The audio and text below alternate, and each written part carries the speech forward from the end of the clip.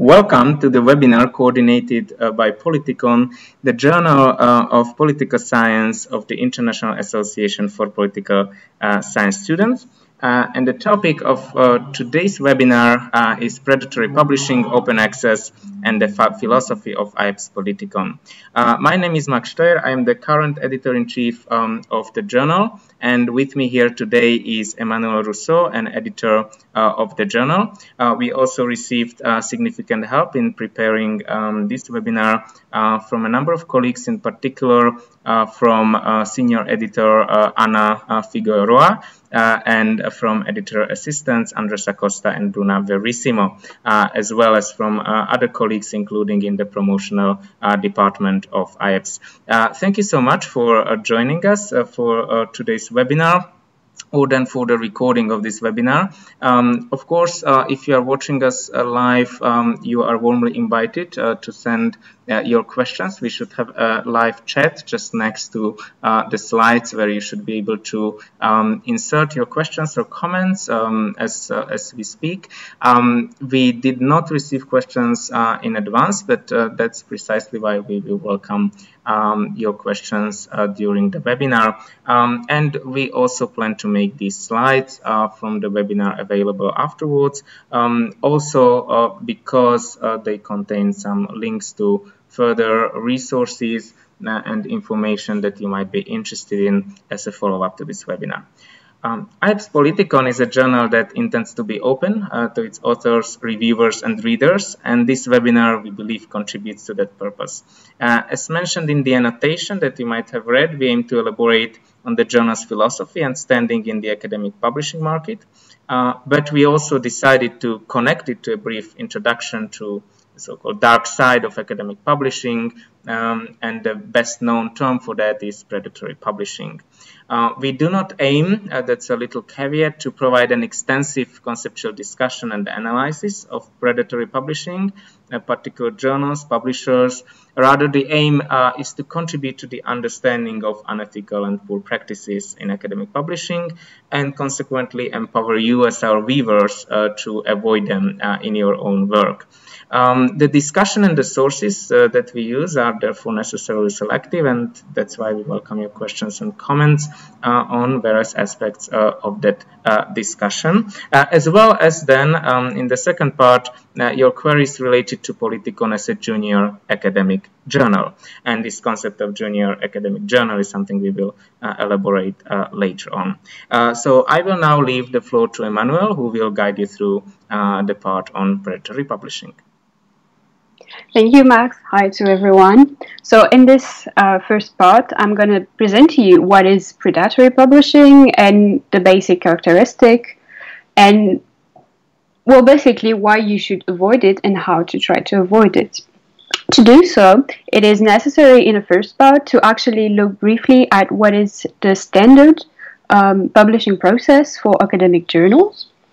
So as you see on the slide, usually once you've written a research paper, you're going to try to place it into a research journal, so you're going to submit it, and the editor, once it has not been just rejected, so they looked briefly at it and it could actually work for the journal, they will submit it to peer reviewers.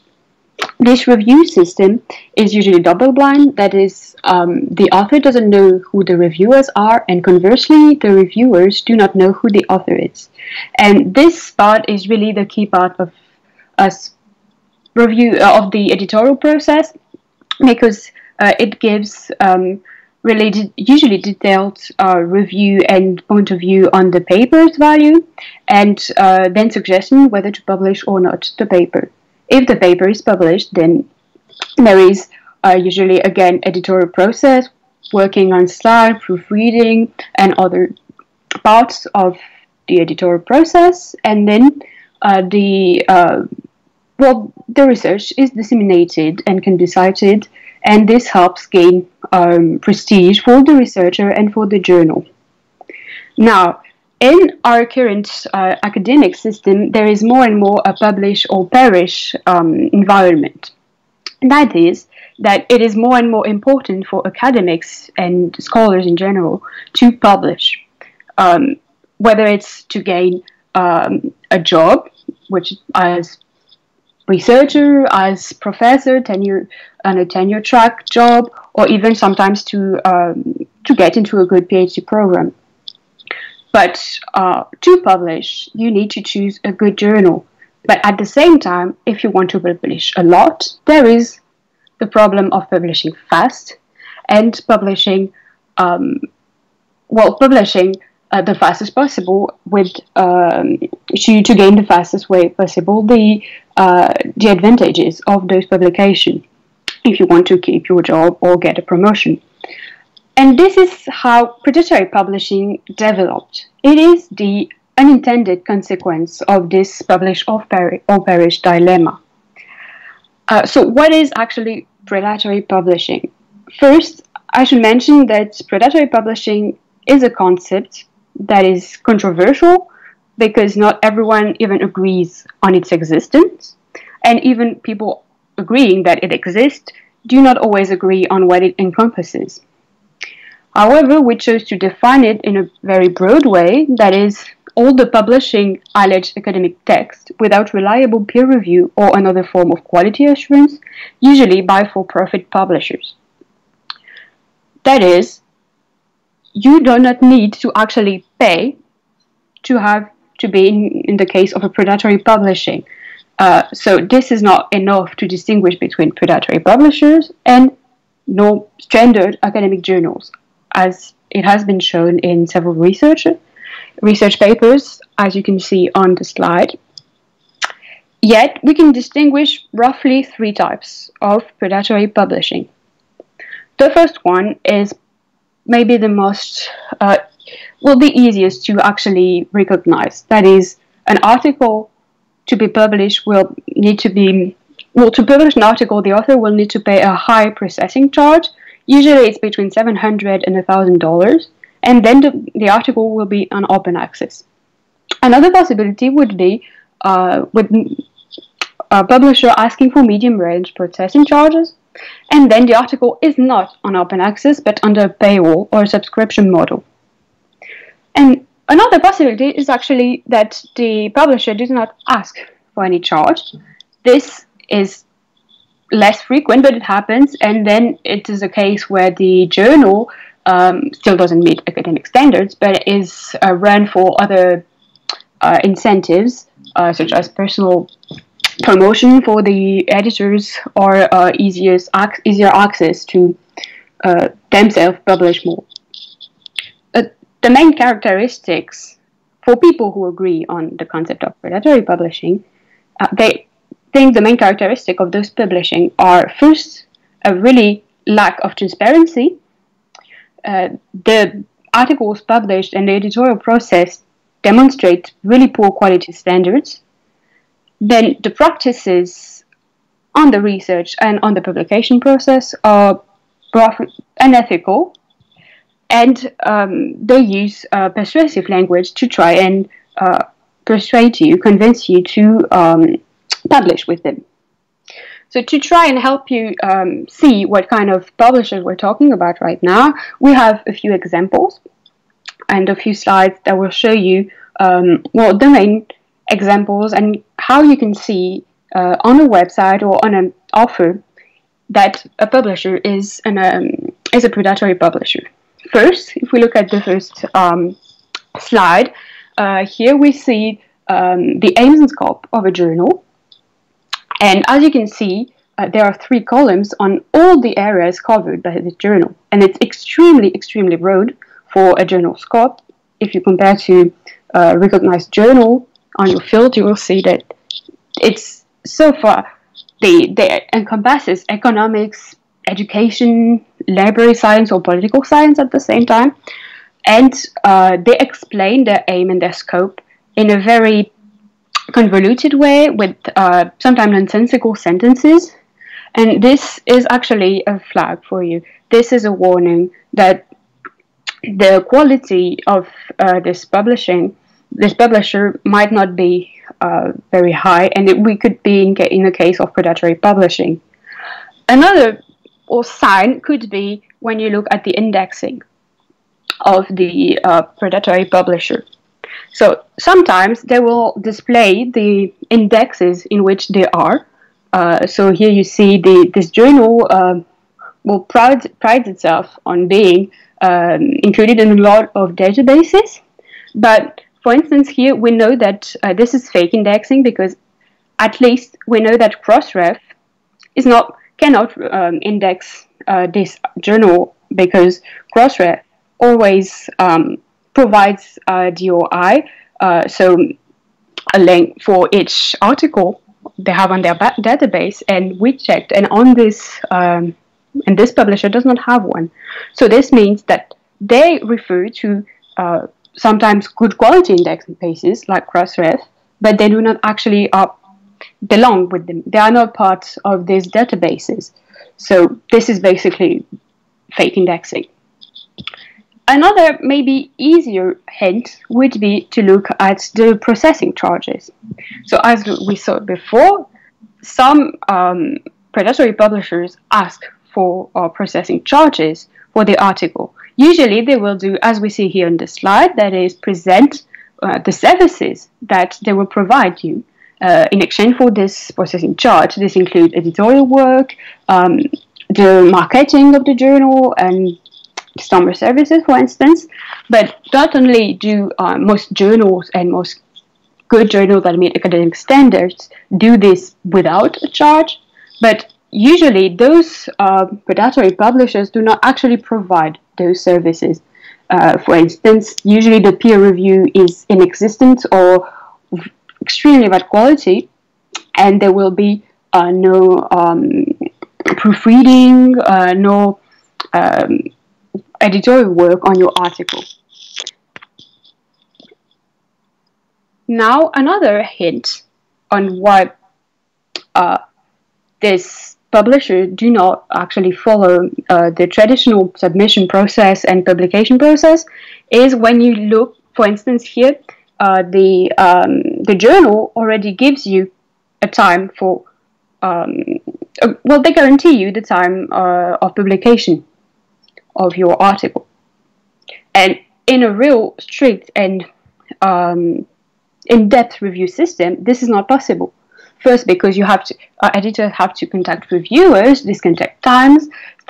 It is a long process, and even if the review are positive, it still takes time, and it's never the time is never really set beforehand. When editors never really know when they will get answers. And moreover, here we can see in the example that the time between submission and publication is extremely short. And there is no quality peer review process that can take place in such short notice. So again, this is a hint on to identify predatory publishing. Another one that I will go fast on is you can look at the editorial board, and for example here, this is an ad to be editor-in-chief of the journal. And these ads are also a hint that it's not very good quality, because among good journals, the recruitment process is not like this. And you should look at who the members of the board are and what they published, what are their standards, to also judge the quality of the journal. Finally, another example here we have are emails received here from by Max, our editor-in-chief, where they ask you to publish with them. Usually, those emails are really, really easy to see, to understand, and with even little minimum level of reading through it, you can see that this is a predatory publisher. Why? First, because they will be extremely, extremely complimentary. Even sometimes, this is not the case here, but sometimes they even refer to you with titles that you do not have, such as doctor or professor, and they will always be extremely positive on your work, saying that they were really impressed by it, that it's extremely good quality. And this is really, really rare to receive such emails and from academic standard, with journal meeting academic standards, especially in the case if you are a junior scholar. So this series of examples showed us basically the biggest characteristic of predatory publishing and examples on how to recognize it. Now, why predatory publishing is especially salient in political science and in social science in general is because in those disciplines are particularly vulnerable to those publishers. First, we do not actually have a comprehensive list of who those publishers are. There used to be one. It was called the Beals list, after the name of the librarian that created it, but it was closed down, allegedly because Beal received pressure from those publishers. Another reason would be that the question addressed by a research paper in political science are more comprehensive and more complex in a way than more encompassing than in natural science, for instance, and this makes it easier for predatory publisher, and so it's more attractive for them. Another reason would be again that the publish or perish environment is really pregnant and present there in political science. And finally, in political science, maybe the most vulnerable people will be the scholars that are from the global south and that are there, because, it was shown in studies that they tend to be more the target of those publishers. So this is something researchers from the global south should be aware of. So why shouldn't you publish with predatory publishers? There are many problems with them, but the main risk for you is it has detrimental consequences for your career and your research. So for your career, because it can cast doubt on your work, and so it can have detrimental effects on your employment prospects, on maybe collaboration prospects.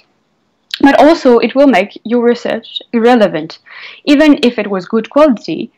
First, the fact that it was published in a predatory journal will make it harder to be read, because if it were, for instance, in a case of subscription model, then people will not read it. It's not accessible. But even if it's accessible, usually other researchers will recognize that this is a predatory publisher, and therefore it lacks academic standards for them, and therefore it doesn't have it doesn't meet the standard to be considered good research for them. So all the effort and you invested in it and all the research you've done will be irrelevant in this case. Now, another problem will be, of course, that if you are in a subscription model or open access model, usually you will have to pay a lot of money, or at least some money, as we have shown before. So you will lose some funds doing this. And conversely, the predatory publisher will gain money from you. They will profit from this. And finally, overall, it has, in the long run, impact on the authority of science in academia.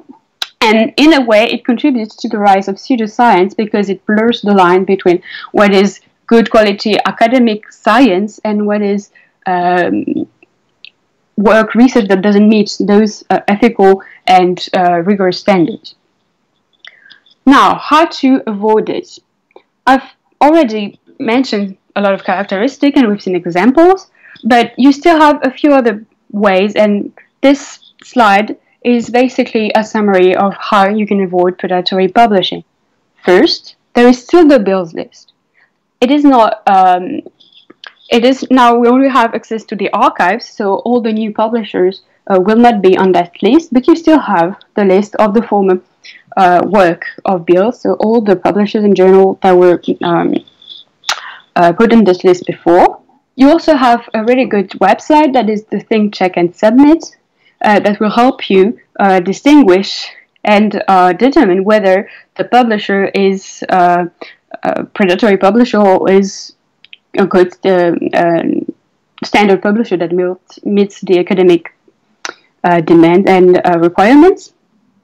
And you also have, of course, to conduct your own review of the publisher's credibility using the hints I showed you. So you can look at the editorial board and the advisory boards of the journal, but sometimes you have very famous people that are on this board, but they don't actually know that they are there. Just like the indexing, people in those publishers with this publisher will write the name of famous, renowned researchers, but they didn't actually give their consent. A good way to evaluate the credibility is to sample some articles of the journal and evaluate the quality of the research itself, but also the language and style, because as we said before, usually those publishers do not provide proofreading or editing work. So if you see a lot of problems with language and style, this is a good hint that you are in the case of predatory publishing. And finally, you can look at the indexing, like I showed you before, but sometimes there are well-known indexing services that actually occasionally display predatory journal. It happened, for instance, with Scopus. Now that we've seen what is predatory publishing, you might wonder how to publish then, because if you are a junior scholar, it can be hard to reach the very well-known journals and the very top of the journals in your field. And this is why Politikon is a good opportunity as well to publish for junior scholars. And now I'm going to let Max present this, except if we have some questions, but I'm checking. They don't seem to have any question on the chat on this. So I'm going to let Max present Politikon now. And if you have later on question on predatory publishing, I'll be happy to answer them. Thank you. Thank you, Emmanuel, and indeed, please feel free to pose your questions or comments to, basically our conceptualization of predatory publishing that we presented. That is a pretty broad conceptualization, and of course there are some caveats involved in it. But we thought, as I mentioned at the beginning, that we will connect this sort of toolkit of how to avoid predatory publishing with also the philosophy of IAPSS Politikon as a junior academic journal, as a journal that tries to promote quality research in particular among junior scholars, but in fact we are open to scholars of all levels, so we don't make the formal requirements that you have to be a junior scholar in order to be able to submit to the journal. So just to introduce a few specifics, some of you might already be aware of these when it comes to Politikon.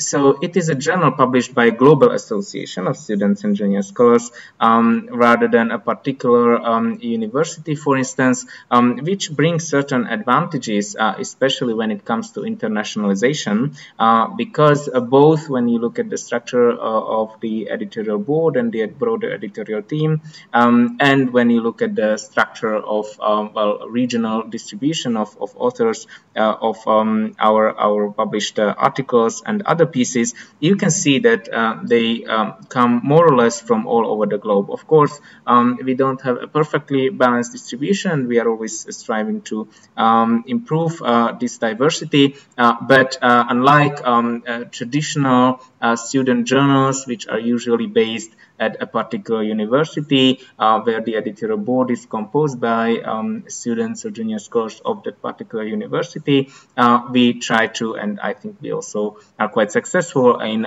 being broad and international. And a recent research has also confirmed it when it compared Politikon to two other journals that particularly focus on students and junior scholars, and found that it is the most international one.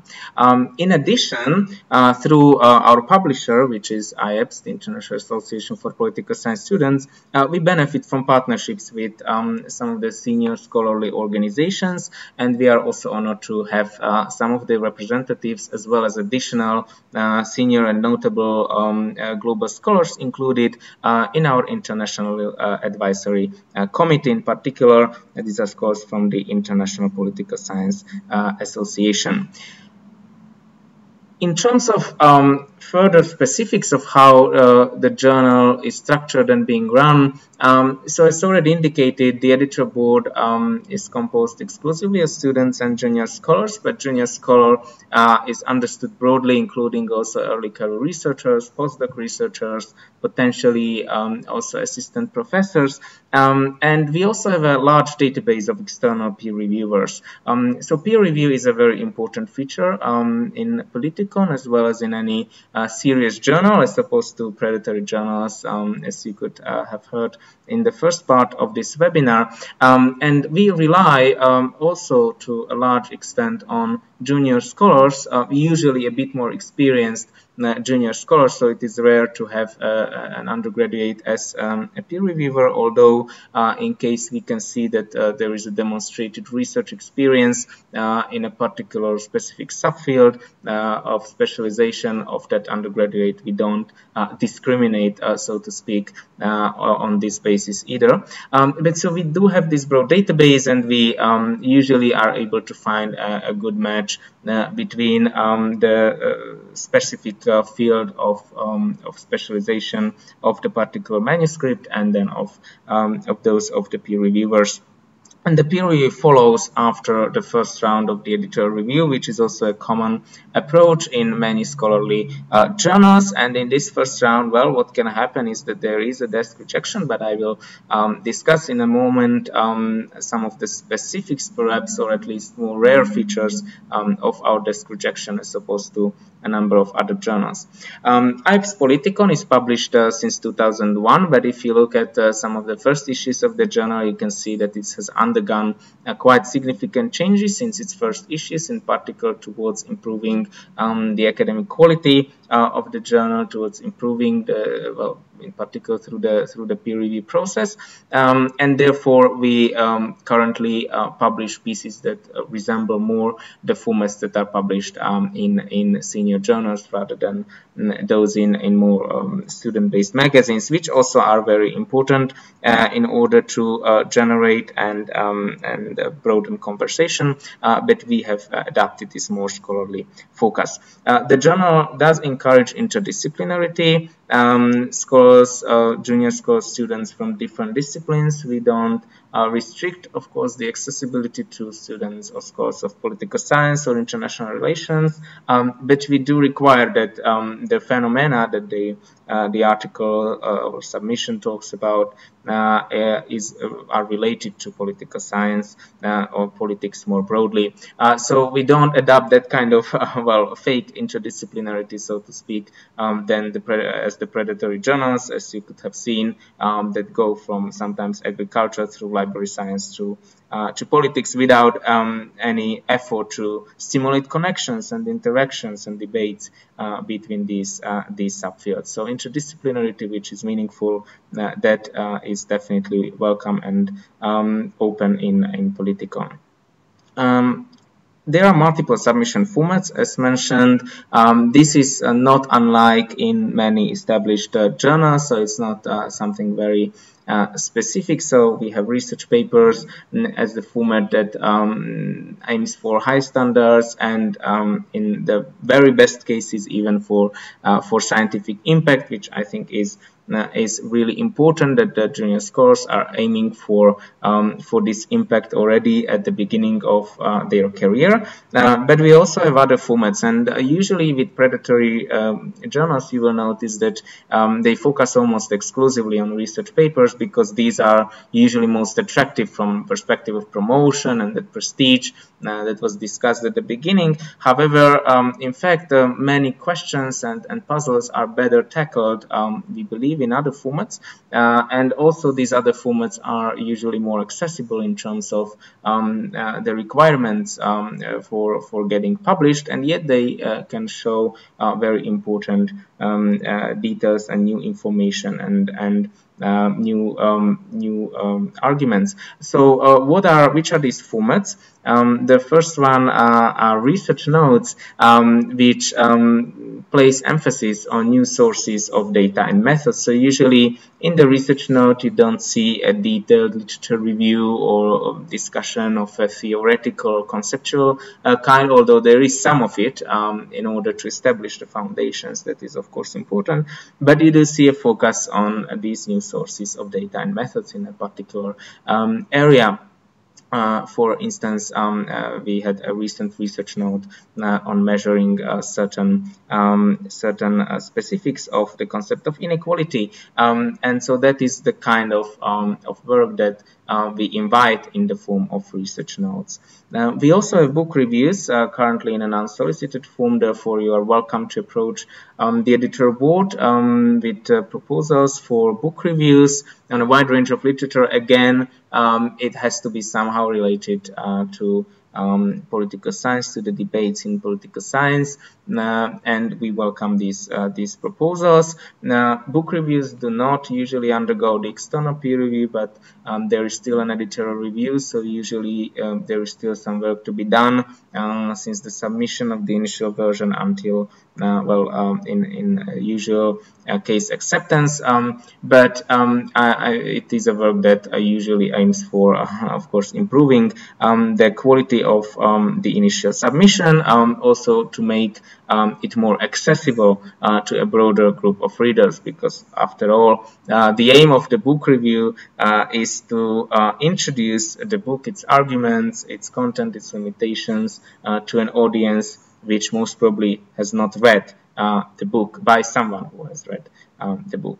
Lastly, a new format that we have introduced only recently, and we hope to support in the coming period, and we hope to receive submissions in particular of this kind, are review essays. So these in some way, as also indicated in this slide, mirror the research notes, because unlike research notes, they do focus on the discussion of the literature review of certain conceptual or theoretical issue, but they don't necessarily have a special and extended discussion methodology and empirical results. So this can be a review of a combination of books in a subfield, or a review of, well, in particular, new literature in a specific subfield. And of course, this format also, as all other formats, undergo an evaluation, and usually we do have at least one external peer reviewer on a double-blind basis for this format. But we think that this is particularly important nowadays because of the extensive literature in more and more specific subfields that is being produced, that is being published, and that is quite hard usually to find out about, especially if you are new to a certain subfield. So these review essays can be a great help also from the reader's perspective. In order to move from these more maybe practical and descriptive aspects to the core of what has been mentioned in the title of the philosophy of the journal, I think that the philosophy that has developed, especially in the past couple of years, is that the journey to the end matters for us. So it's not just about getting an acceptance decision or eventually getting and being disappointed from a rejection decision, but by learning and developing your profile and experience and skills in the process since submission until the end of the evaluation stage. So even that's where desk rejections come in. Of course, all journals, especially better journals, will have desk rejections, unlike usually predatory journals. But these desk rejections, in case of Politikon, aim to provide some sort of a guidance for reworking or otherwise improving the manuscript in the future, which can be used then in new submissions to Politikon, or then in submitting the manuscript elsewhere. So we aim to avoid very brief desk rejection notifications that don't tell the authors much, if anything, about well, what is the issue with the particular manuscript. If the manuscript is not desk rejected, but it receives a rejection decision later on, this usually provides even much more extensive feedback. So it is even much more rewarding in a sense than a desk rejection in terms of how to further improve the manuscript and maybe what to do further with the manuscript. And what is in brackets is perhaps a bit of a controversial statement that each text has a certain potential. Now, of course, the potential might be that the author learns in the process of receiving feedback to the text and not necessarily in the publishing of the text. However, I think this is an important feature that we try to apply across all the submissions that we receive.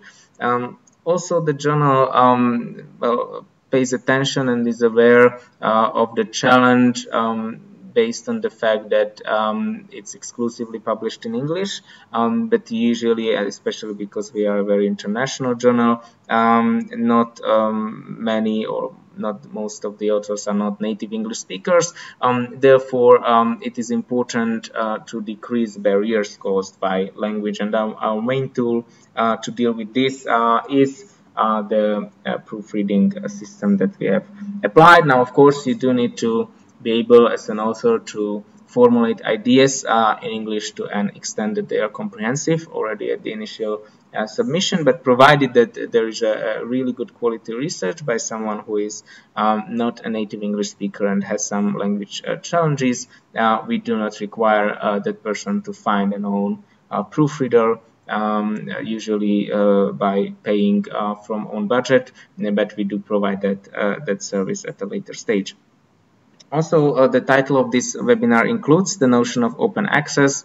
So the journal currently is open access. There is no subscription, there is no paywall, there is no article processing charge, which, as has been shown by research before, increases the dissemination and citation possibilities.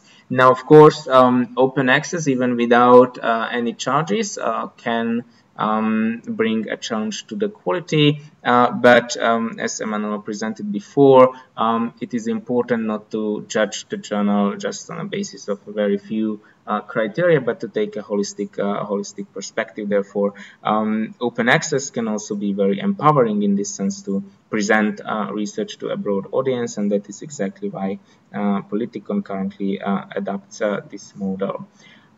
There is still some time for questions or comments if you have any, so please feel free to raise them. I hope the chat works as it is expected to work. But in the meanwhile, just let's briefly go through some of the reasons or advantages of the journal that may be interesting for you, especially, but not only as a junior scholar or a student, to consider it as a platform for submitting and in case you are successful for publishing your research. So as mentioned, the crucial criterion is quality. So even though we are a junior academic journal, the editor board is composed of students and junior scholars. We do place a lot of emphasis on the peer review, but also on the quality in terms of outreach once the articles are published.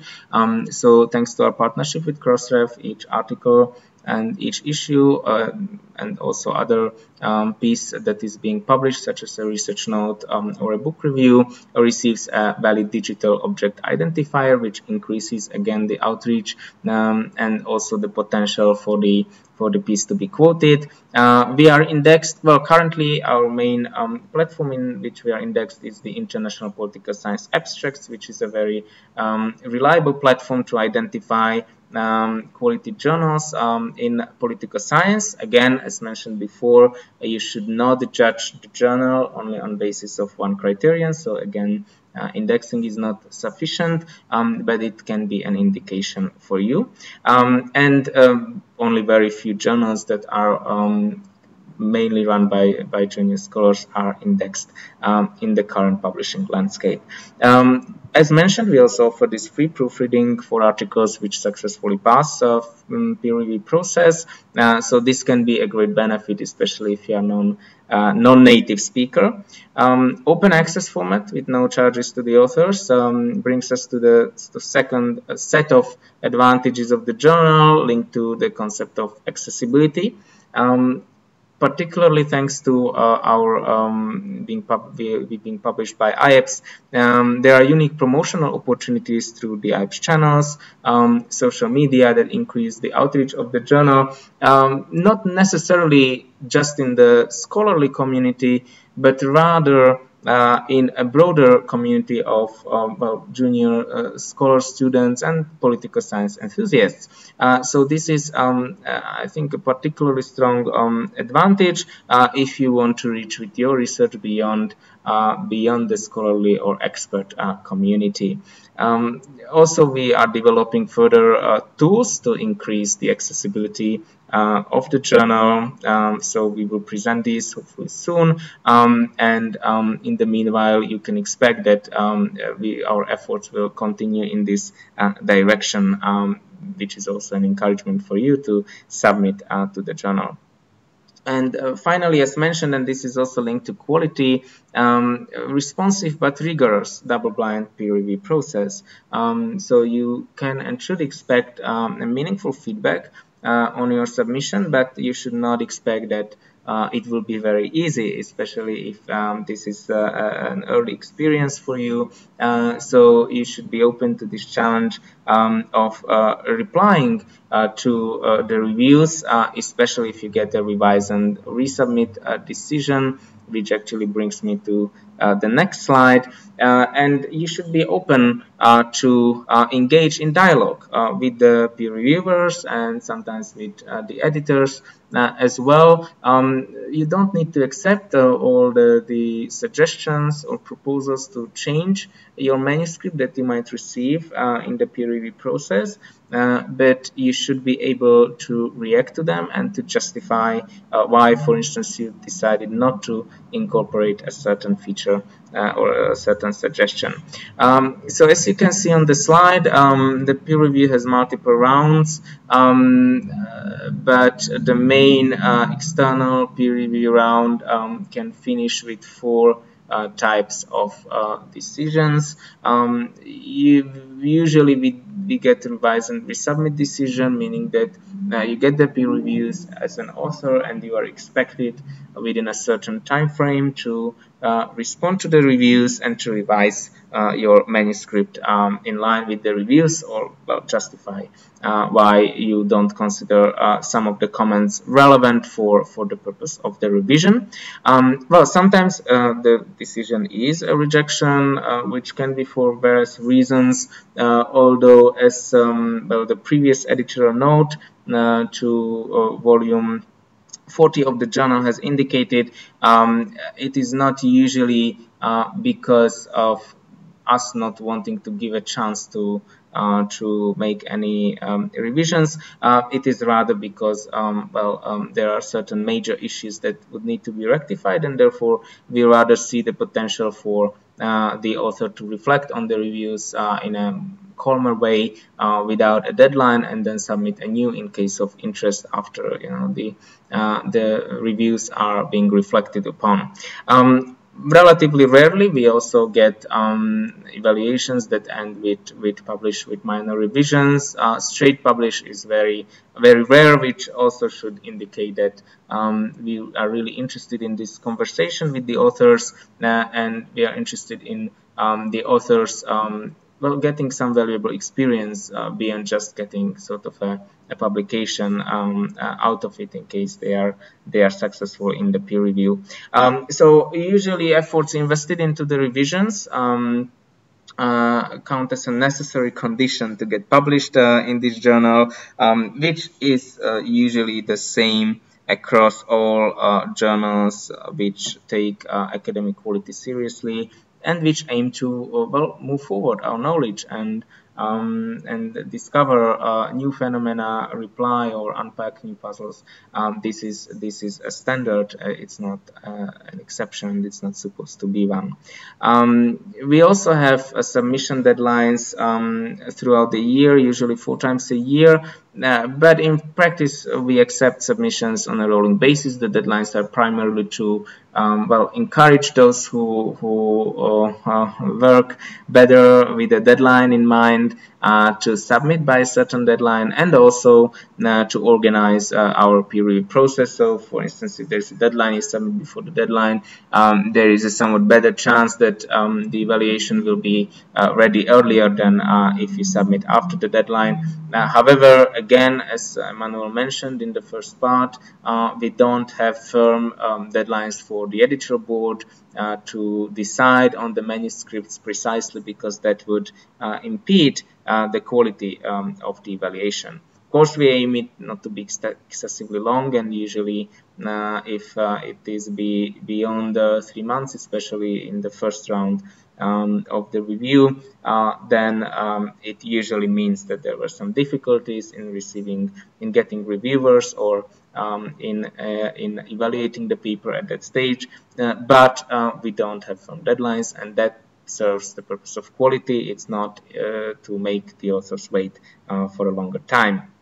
And of course, this slide is by far not an extensive discussion of our submission guidelines, of advice on how to well, submit and also then increase the chance to be successful in getting published in Politikon. However, we thought to well, basically end this presentation with a few more hands-on advice which you can use in your exploration of whether you consider Politikon as a suitable platform for your publishing needs, and then whether you decide to submit your papers to us. At this point, I would take a last look on whether there are any questions. I cannot see any questions at this point. But of course, this should be available as a recording on the IAPSS main YouTube platform. So you should have access to it at a later stage as well. And if you are watching this as a recording rather than as a webinar, you are of course invited to reach out to the editorial board to consult our websites. You can see there the well, currently new website that will be launched officially very soon, and to ask your questions in that form as well. So if you don't have any questions at this point, well, thank you very much to those of you who have been watching this webinar, and both Emmanuel and I hope that you are now a little more equipped to avoid getting involved in predatory or otherwise poor and unethical instances of academic publishing, and then have a slightly more nuanced idea of not only the aims and scope, but also the underlying philosophy of Politikon as a junior academic journal. So please keep in touch, and good luck with your efforts in engaging in the academic conversation, among others also through academic publishing.